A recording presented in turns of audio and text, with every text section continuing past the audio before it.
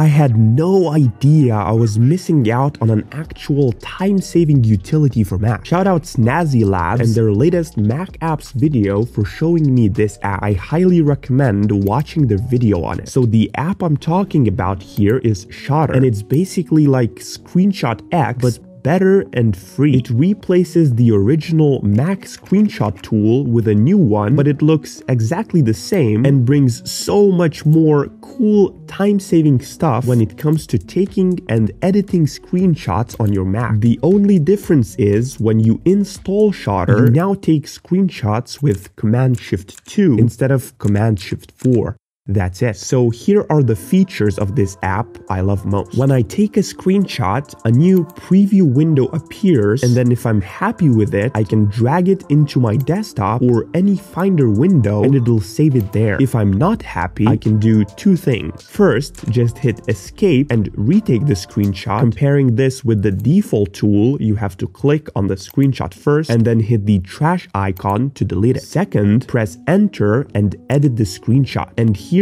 where the best things hide about this app. I'll touch only on my favorite features since there's a lot of stuff here. Right away, I can just drag to select and click enter to quickly crop in. This process would be a lot more tedious in the default screenshot utility. Next, if I know that I'll be deleting the screenshot instantly after I send it to someone, I can click copy and it'll just save it to my clipboard and close it out without saving the screenshot anywhere on my Mac. Also, there's this icon to just grab and drag the screenshot somewhere, which will also close it out and get rid of it for me after I drop it somewhere. What's cool is that this is available from the preview window too when I don't want to edit the screenshot. I can hit Command-C when it opens and it's ready to be pasted. Now this app, if I want, can act as a separate image markup tool in and of itself. I just right-click any image and open with Shottr, and I can edit the photo there. This is where the program really shines and is miles ahead of the default Apple's markup tool on Mac. So first, with the blur tool, I can draw a rectangle where I want to blur the screenshot. Well, this is nothing special until you realize that there are also options to blur only text, to use content awareness and erase the area completely. It's crazy how well this works. Or erase only the text completely. That's some next level AI. Next, if I'm taking a screenshot to explain something, I can add numbers for a sort of step-by-step tutorial on what to press. Or I can use scrolling capture if I want to screenshot an entire web page which doesn't fit on my screen. The little things like arrows look so much nicer and modern compared to the default screenshot tool on Mac, and they're also much more customizable. Once you screenshot some text, you can click this A icon here and it'll extract and copy all the text that's in that screenshot to your clipboard. Speaking of text, it looks a lot better too, and if you want to get rid of the speech bubble, just click on it and drag it in. Moving over to the feature that I absolutely love, and that's the ability to copy the hex code of any color within the screenshot by just clicking on the color. And so I can now paste the color within Photoshop without much trouble. There's one minor annoyance though, and it's that I must enable notifications for this app in order for it to stop giving me annoying pop-ups after every screenshot. But a workaround is to enable the notifications, but then select none in the settings so they don't appear even though they're enabled. But honestly, there's so many utilities for Mac that literally save hours every day, and without them, it's almost impossible to be productive, especially with an out-of-the-box macOS experience. So I've put all the best utilities I use in this custom playlist here for you to watch next. Trust me, there are apps you've never thought could exist.